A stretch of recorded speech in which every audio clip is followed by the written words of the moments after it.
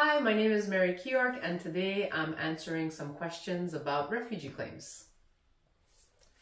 Question number 1. If the political or economic situation in my home country isn't good or I can't find a job, can I file a refugee claim in Canada? That's a good question. We get that question a lot. I would say that it really depends on the unique circumstances of your situation. If, for example, it's just a political crisis, groups in the news are arguing, political parties are arguing about elections and things like that, this does not usually qualify for a refugee claim.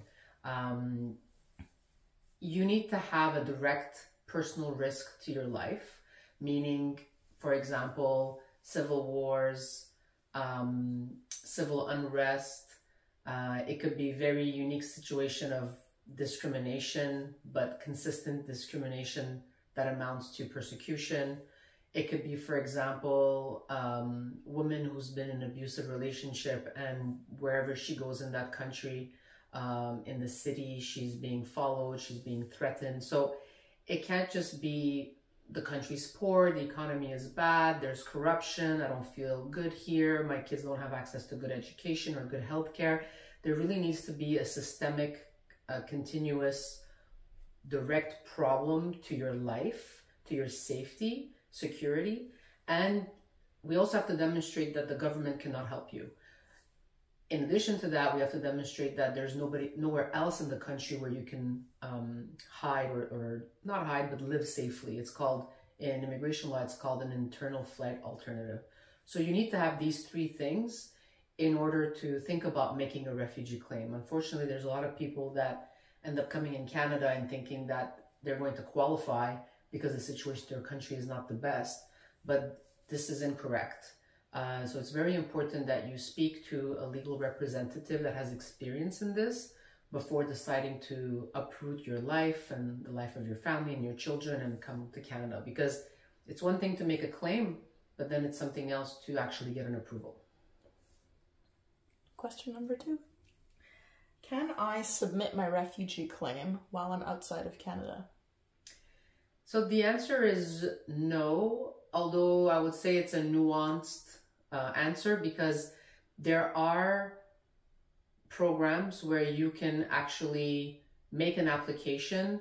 For example, there's overseas refugee applications that the government has specifically for certain countries. For example, there's a group of 2 to 5 sponsorship, and sometimes Canada will have specific programs with international organizations such as the United Nations or the International Organization for Migration. For example, what happened with Syria, what's happening in the Ukraine, what happened in Afghanistan, where they're able to target groups and bring them here, and they come here and they get landed as permanent residents. There's also charitable organizations and non-governmental organizations that have certain quotas and programs to be able to bring in quote-unquote refugees. But even in those programs, you have to meet certain requirements. So for example, you always have to be outside of the country where you are persecuted. You have to not have another citizenship, another country where you can go and live safely. So there's requirements. So in that sense, yes, you can apply from outside, but it has to be a specific program. If you do not meet those requirements for all other claims, you have to be physically in Canada. That means that you have to have entered Canada, usually either a visitor visa or through a temporary permit. Sometimes people show up at the border. Often they show up at the US-Canada border.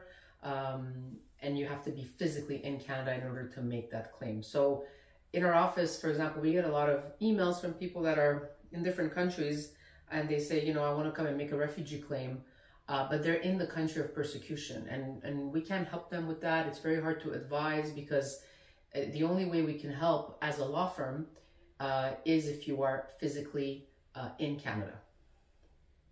Question 3. Do I need to hire a lawyer to help me file my refugee claim? You don't need to hire a lawyer, but I highly recommend it. You can also hire an immigration consultant, but I would recommend that you do your research properly to make sure that it's somebody that has experience, that has good knowledge of refugee law, and that really cares about you and your application. A lot of people do file their claims by themselves, and you're allowed to represent yourself in front of the Refugee Protection Division. The process is, in theory, they should be simple for everybody to be able to represent themselves. A lot of refugee claimants that do come here don't have a lot of money. They spend all their funds on being able to buy a plane ticket and secure housing, just everyday expenses for their family here. So it's hard to hire a legal representative. But if you do have the means and you planned a budget for that, I really recommend to hire a legal representative that has expertise and knowledge, because it's a complicated area. The forms look simple when you look at it, but in fact, everything that you're writing is going to have a huge impact on your actual refugee claim when you go to the Refugee Protection Division for your hearing. So there's a lot of paperwork to fill out, complex paperwork. Then you have to submit evidence for your claim. That has to be really well thought out. It has to be researched. Everything matters. You'll get correspondences from the Refugee Protection Division. Sometimes there's very difficult questions. And then you have to actually prepare for your case, and you have to attend your hearing, you have to testify. Often there's going to be an interpreter. So there's a lot of things that come into play. So if you are able to hire a representative, I would highly recommend it. Okay, question 4. What social services or benefits are available to me once I file my refugee claim? So once you file your refugee claim, you're going to be, currently the system is to file it on an online portal. Once it's being processed, there's going to be a first interview and then a second interview. After those interviews, either the first one or the second one, depending, the programs tend to change, you will be able to have an open work permit, and you'll also be able to have access to social assistance from the government if you need to. So the government will look at whether you're working or not, whether you have, did you come to Canada with money, no money, how many members in your family. You'll also have a document called interim health benefits. So you'll be able to have access to some healthcare, if not most healthcare services. It doesn't kick in right away. A lot of people think that they come to Canada, they submit the claim, and they'll get all this like the next day. This actually takes many months. I would say about 2 to 3 to 4 months, depending on backlogs, processing time. Sometimes we don't hear back for a long time. So it's important to have travel health insurance, to have money in case you need to go to the hospital if you don't have insurance, to have just funds to just pay your daily expenses. So there's a lot of information out there to come to Canada, make a claim, you'll get this, you'll get that. Yes, the government will be able to help you, but it's not something that happens simultaneously when you enter Canada. So it's important to come prepared. What kind of documents do I need to include in my refugee claim? That's a good question. So when you initially, what we do in the office is when we file the initial claim, we put just the mandatory documentation, so identity, civil status documentation, and then we have an entire preparation around what we call disclosure. So disclosure is the documents to support your claim. So for example, if you are running away from a country where there's war, you need to prove that there's war. Yes, sometimes in the news articles, international reports, it's obvious, but it is your job as the claimant, the responsibility is on you to demonstrate to the board member that this is happening in your country. If you are making a claim because you are in a same-sex relationship and you were facing discrimination because of that, you need to demonstrate that through documentation. Now, sometimes it's hard to have the documents, especially for certain types of cases. Maybe the situation was in public, you didn't keep any records. There's specific guidelines at the Refugee Protection Division to process all that. But what we tell clients is, let's talk, let's sit down, let's see what do you have to prove your situation. So examples could be medical reports if you had injuries, doctor's letters for injuries or mental health conditions. If somebody destroyed your house, it could be photos, it could be police reports if you had to file a report.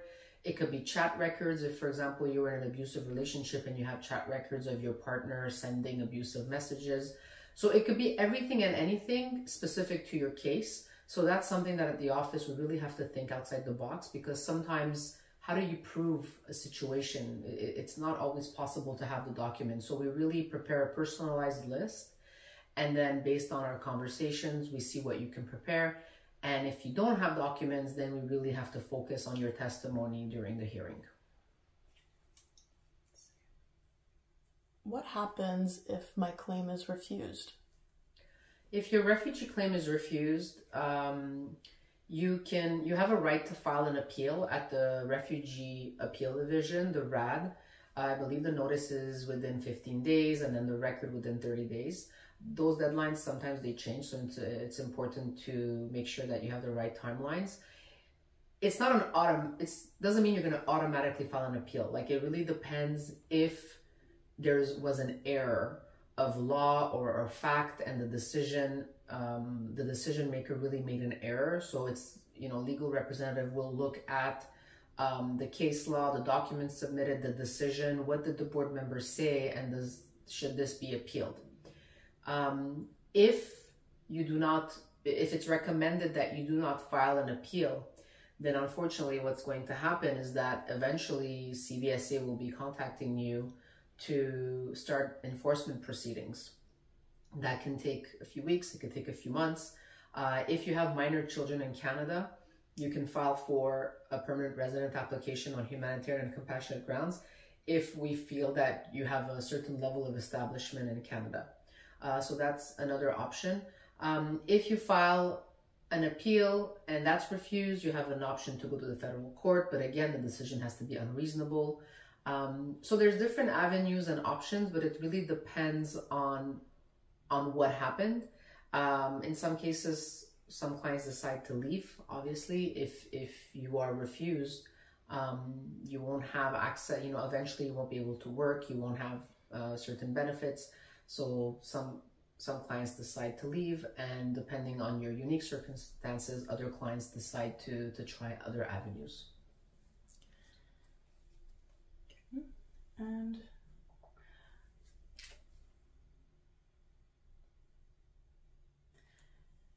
once my refugee claim is approved, do I become a permanent resident right away?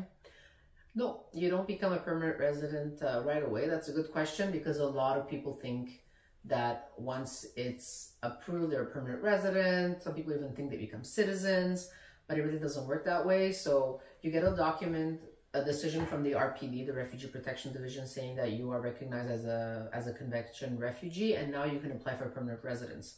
Now that part, the second part, can take up to 2 years. Most of the time it takes 2 years, sometimes even longer, because IRCC, Immigration Canada, has to do background checks, security checks, a number of other checks to get you landed as a permanent resident. During that part, you have to stay in Canada. Most of the time you don't have your passport, and it's quite frustrating because some people want to travel, go on vacation in different countries, but they're not able to. Obviously you cannot go back to the country where you fled from. A lot of people also think that they can just go back to where the country that they made a claim against, and that's very problematic. Because when you do come back, there can be an investigation. So it's important to know that once you have your decision, there's still a lot of work to do in order to get your permanent resident application. There's forms to be completed, and it could take a long time. So you have to, if you have plans for your children, travel plans, or, figuring out what your life is going to be, you need to understand that these things take, currently, the way the system is, it takes a very long time. Now, can you walk us through what a refugee claim hearing looks like? Yes. So right now, most of the hearings are virtual. They used to be, in the past, used to be all in person. Some of them are in person now, but most of them are virtual. The process remains the same. Basically, there's a board member. A lot of people refer them as judges, but the correct term is a board member. It's the person who is working at the Refugee Protection Division who will make a decision on your claim. You will have the claimant, and your representative. It could be a member of a community, it could be an immigration consultant, it could be an immigration lawyer. You can have an interpreter who is provided by the Refugee Protection Division. And in some cases, not all cases, you can have the Minister's Council who represents immigration, who may decide to be present if there are certain issues at stake. But usually the Minister's Council is not there. And you can have observers like law students or anybody from the public with authorization, because refugee claims are, they're private, but in some cases, if requested beforehand,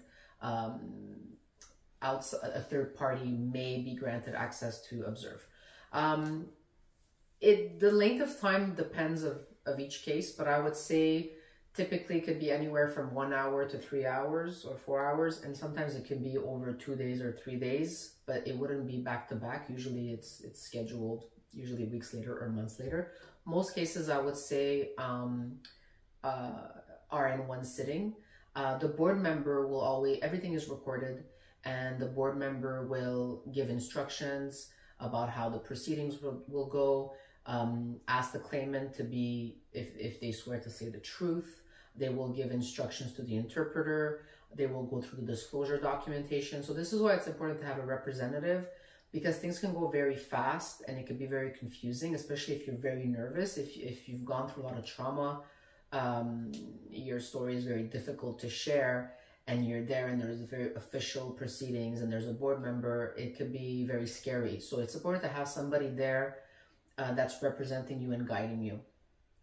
Then what will happen is the board member will start asking questions. It could be a few questions, or it could be a lot of questions about your claim, your story, why you're afraid to go back, specific questions about your documentation, about your identity, about whether or not you tried to get the assistance of the government, whether there's anywhere else you can hide. It could be about everything and anything, so that's why the preparation is really important. What I always tell clients is to always speak from the heart, speak the truth. If you don't understand something, say, I'm sorry, I don't know, or I don't remember. I always tell clients not to guess, not to lie. These are all coaching things that we explain to clients, which can go a really long way in a hearing.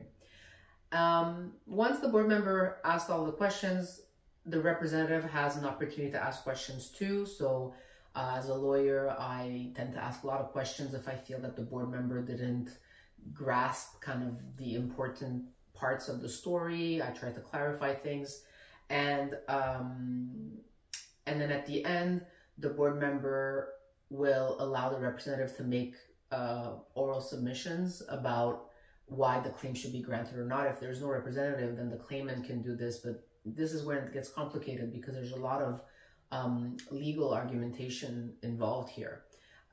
Following the oral submissions, in most cases, I would say board members will reserve their decisions to later on. They'll say, you'll get the decision in the mail or through the portal in 30 days or 60 days.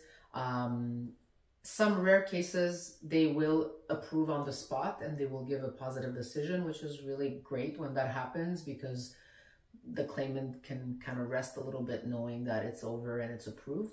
But it really depends on the board member. Each case is different. So this is more or less the procedure of a refugee hearing. And last question, can I ever go back to my home country after I become a permanent resident? Yeah, so we talked a little bit about this earlier. The answer is you can always book a flight and go back, but you're not supposed to do that. So I find that a lot of people don't know this. So for example, people come here from Syria, make a refugee claim, come here from the Ukraine, from Afghanistan, or let's say from China, they made a claim, they got approved, and then once they get their passports back, they're like, all right, I'm gonna go back, see my friends, see my family, and then when they come back at the border, CBSA finds out, then you can lose your protected person status. you will have another hearing at the RPD called a cessation hearing. And if you're not able to demonstrate certain things, you will lose that status. Because if Canada is giving you the status, is because you are afraid to go back to your country. So if you go back, this means that you have re-availed yourself of the protection of that country. There are some rare exceptions where you wouldn't lose your status, but it's a very difficult and complex area of law. And what I tell my clients is, if you're making a refugee claim against your home country, you're basically never going back there again, and you shouldn't go back, and you have to be really comfortable with that. A lot of people don't know this, and they don't get caught, but a lot of people, I'm seeing more and more people being caught. So it's important to respect the rules and regulations and the policies. If you're making a claim against your country, is because you are absolutely scared and your life is at risk, so you cannot go back to that country.